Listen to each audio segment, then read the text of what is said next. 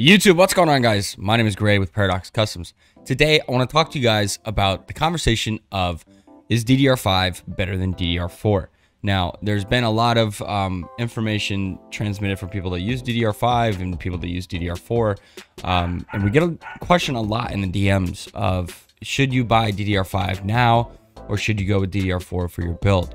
But like I said, some people say yes, some people say no. Here at Paradox Customs, we recommend DDR4 currently. Let me explain why.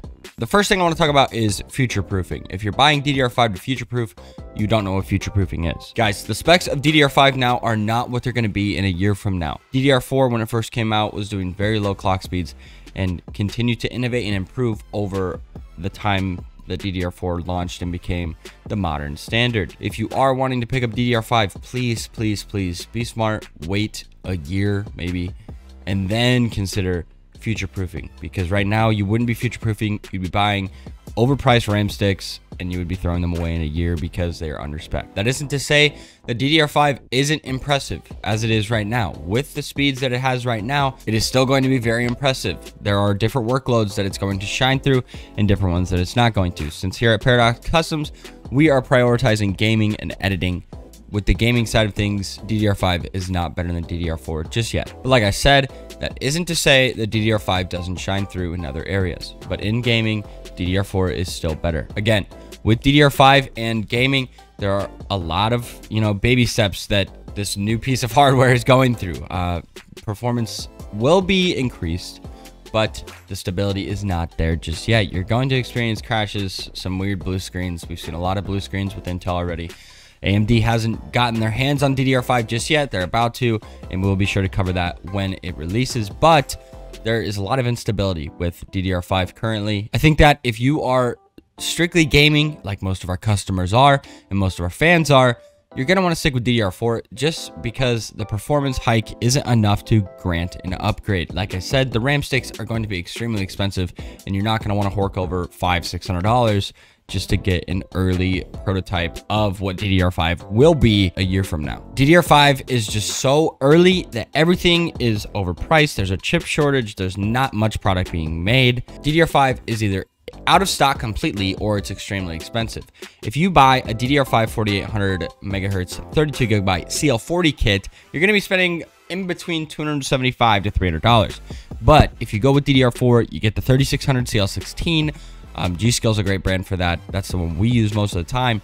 You're going to be spending about $140. And that is a huge price difference for something that is proven to be stable versus the newest of the new that isn't proven to be stable and reliable. And that's not to say that DDR5 prices won't stay high forever, or this high at least. But for now, since it is a new line and it is very, very early, there's a lot of things going on in the world right now that are affecting technology chips. It's a bad time to buy. The prices are not what they should be. They will be different. I'm assuming a year from now, 2 years maybe, but DDR5 will continue to get more stable over time, especially when AMD rolls out their AM5 socket.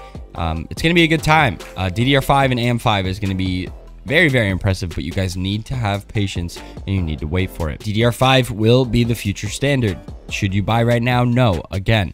But DDR4 will be getting discontinued by manufacturers of motherboards. Most of them, maybe there will be a few that sneak through, but you're going to be buying DDR5 if you're buying a new build in the coming years, because DDR5 is becoming the new standard. And like I said, guys, with DDR5, it is still very early and there's going to be better opportunities to buy down the line. The speeds are going to get faster, the latency is going to get lower. You guys know how this goes. It happened with DDR4 and I'm sure it happened with DDR3, but I was like 10. So in conclusion, do we think it's the right time to buy DDR5? No, we do not.